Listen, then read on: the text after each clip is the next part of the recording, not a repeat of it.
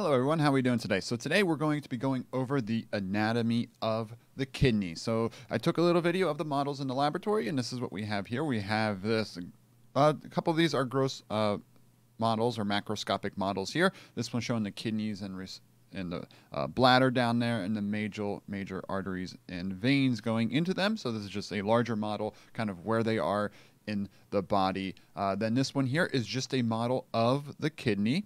So this one, we're going to go into the intricacies of the different structures in here, the different layers of the kidney, and so forth. So that's the second step. And then the third step here, this one, we're going to talk about the major arteries and veins going up through the kidney. Then we talk about the structure of the nephron and how this moves through the kidney and then drains out. And then finally, we go over here to the glomerular capsule, and we talk about the intricacies of this. So jumping back to the start here, we're going to begin by just looking at the overall anatomy of the kidney here. So just looking at this side right here, so we can switch over to the pen. Of course, we have two kidneys. One is lower than the other, so the right kidney is slightly lower than the other. And here at the top of the kidney, we have the adrenal gland. So we talked about that in the endocrine system. So the adrenal gland producing important hormones. Some are involved in the regulation of filtration in the kidney. We have the renal artery coming in, renal vein coming out. Here is the inferior vena cava, and this is the abdominal aorta. So the major vessels here. This is then the renal helix or hilum. The hilum is where the arteries, veins, and the ureter come out of the kidney. So renal hilum comes out. This is the ureter then. Comes out. Now this model here is lacking the ureter. It comes all the way down in and comes over here. And this one, the other ureter, would come just like that down into the urinary bladder. Not going to go into the structures of the bladder right here. We're focused on the kidney in this video. So now that's the gross anatomy of the kidney. So you have a left and a right kidney, of course, and these are for filtering the blood and getting the waste out. So now let's dive into the kidney and see what it looks like structurally. Then here I flip it over, and there's where it, this model showing it cut in half, but it's easier to see on this one right here. So let's pause this video right here. Okay, and so starting out, we have the outside of the kidney. So the outside of the kidney is, of course, we have the cortex out here, and then it's the fibrous capsule. So it's a fibrous layer on the outside, so the fibrous capsule. And then the next layer in here, so this is kind of, I guess, this region right here, if I can draw that a little better. So this is the renal cortex. Here, actually, let me make this slightly better here. So here, from there to there, is the renal cortex. And then the next layer is the renal medulla, and that goes from this spot all the way down into the middle, or like right here. So the renal medulla, and here we have the renal pyramids. These actually form this pyramid shape structure. And then in the middle here, this is the renal pelvis. So we have the fibrous capsule, the renal cortex, the renal medulla, and then the renal pelvis. So this is where everything joins in together. So now, like I said here, these form these little pyramid-like structures, which are kind of neat looking, and they have these striations going down them. These striations are actually the collecting ducts as they move down through. As they get down through, they collect in this first little collecting area right here. These are called the minor calyxes. The minor calyxes then all drain and combine together. So fluids, so urine would be coming out right here. That's the ureter. So fluids are being produced down through these collecting ducts. These collecting ducts then drain into these minor calyxes, which then drain into major calyxes, and then they all join together into the renal pelvis and out the ureter. So pathway going out would be collecting ducts, minor calyx, major calyx, then the pelvic, renal pelvis, and then the ureter, and then outwards. I just want to make sure I labeled everything I needed. One last thing. Between these pyramids, we have that part right there. That's the renal columns. So renal columns are just little separations we have between these little pyramid-shaped structures. You got to remember this is a cross-section. So here it's showing nicely how another pyramid would be up like this. And then we have to get the vasculature through this region too. And that's what I want to focus on the next version of the kidney we have here. So that one was a good one for looking at the different layers of the kidney. This is a good one for looking at the vasculature of the kidney. So let's pretend we are blood coming in. So we're coming in the renal artery. Now each of these separations has a different name to it. The first type of artery is called the segmental artery. So right here would be the segmental artery, and then this one branches between the different lobes. So the one that branches between the lobes is called the interlobar artery. So we have the interlobar artery coming up, and then it arches out and around. These are called the arcuate arteries. So arcuate, think of them as arching around, and then they kind of radiate out. We see these little radiation features right here. And guess what they're called? They're called the cortical radiate arteries. So it can kind of make sense of how they get their names. And then we need to drain coming out. So talking about the venous return, it's just the same names, but you add vein. So you have the cortical radiate vein, and then the arcuate vein, and then the interlobal vein, and then the segmental vein, and then the renal vein coming out. But one unique thing these arteries do is they interact with these little white dots on this kidney structure here. These little white dots are glomerular corpuscles. And we're going to look at those in more detail here. You can kind of see one coming up there, and then we show, remember, the really zoomed in version of one. But this model right here, I just wanted to show the different arteries and veins as they go throughout the kidney. And then how we have these little glomerular corpuscles up here, and they're in the cortex. And then, so some of them are higher up in the cortex, some of them are closer to those pyramids. So these ones can jut further in, and some of these don't go as far in. We're going to talk about the differences in the type of nephrons coming up here next. So let's erase this one now. Move in now to the next part, which is talking about the actual nephrons. Now this is where filtration is happening, and reabsorption and excretion is going on. So here, blood is coming up through the cortical radiate veins and out through the little glomerular here. So this over here would be the artery coming in to the glomulars. Now, one unique thing is that this is an artery coming in. It goes through a capillary bed and also comes out as an artery. It's still an artery there. It's not our typical capillary bed, which goes from an arteriole to a venule with the capillary bed in between.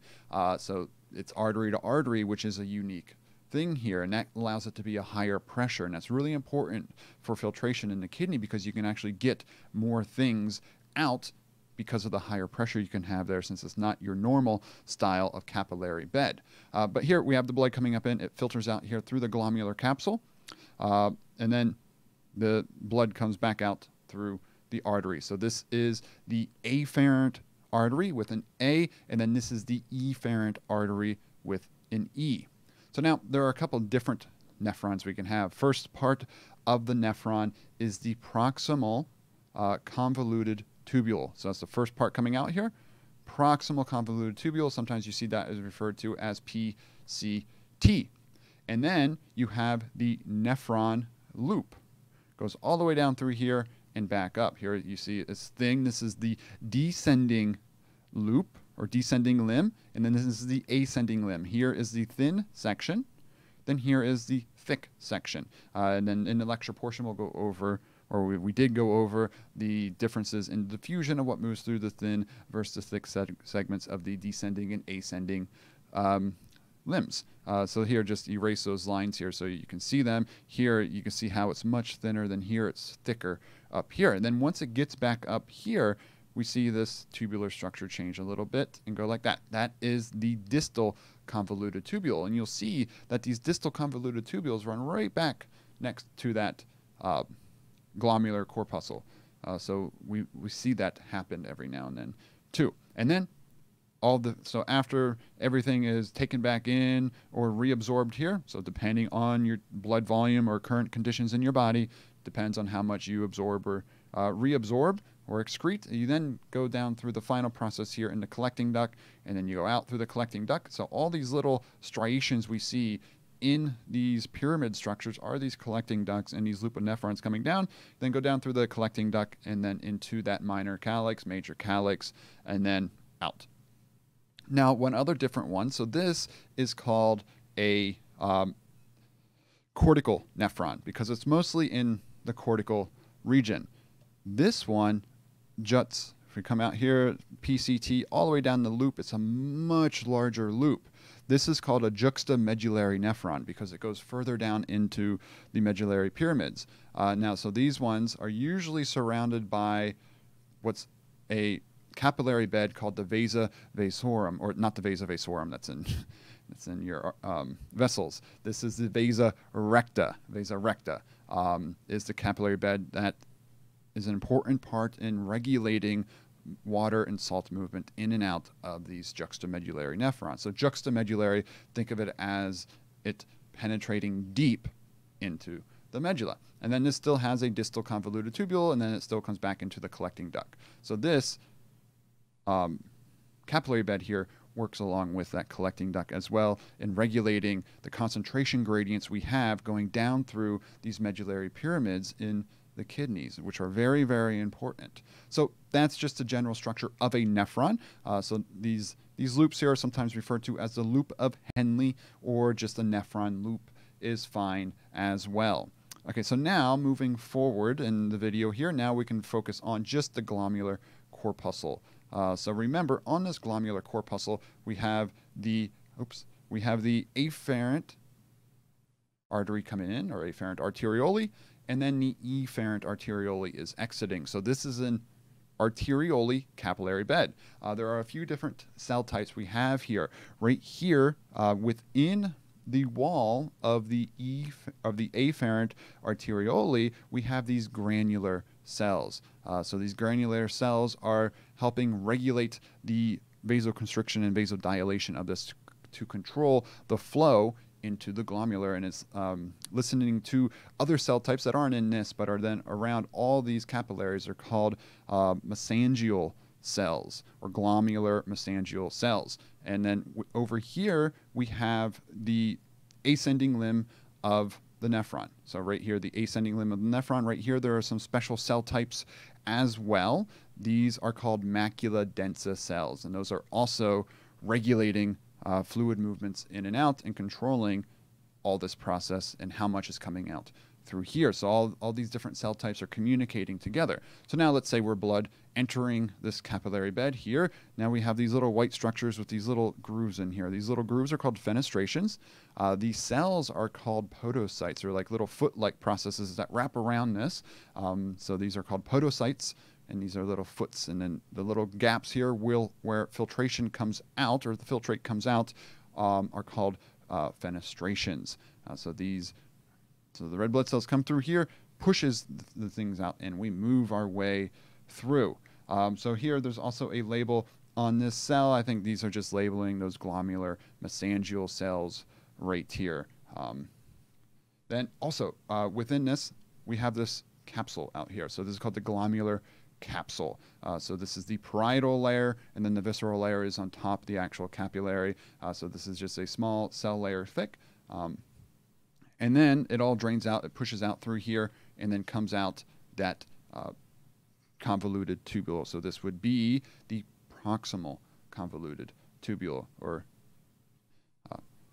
PCT, and then this then goes out through here and then down. So just like we talked about before. So this whole part right here is referred to as the renal corpuscle, and then this part right in here is referred to as the juxtaglomerular complex. So just a couple different terminologies that you might come across here. So juxtaglomerular complex and then renal corpuscle. But I think I got everything labeled that we needed to label, all the important stuff that we needed to focus on here. There are also endothelial cells lining this region. All of it's all about communicating and making sure everything is the right pressure in the right filtration, and you're not losing too much salt or bringing back in too much salt. So everything is regulated, everything's fine controlled. Renin is released from these granular cells. If you remember the renin-angiotensin-aldosterone pathway, all of it is regulated by these little granular cells right here. But we'll talk about it more in the lecture. Unless you're watching this after the lecture, you should have already heard about it. But that is all I have for today. So if you have any questions, feel free to let me know. I'll just play through the ending here. Remember, this is to mimic the laboratory because we're on our little hiatus right now. So I had to take videos, and this is how we're making up for it. So if you have any questions, feel free to reach out to me and let me know. But good luck in studying this. So I hope you all have a great day, and bye-bye.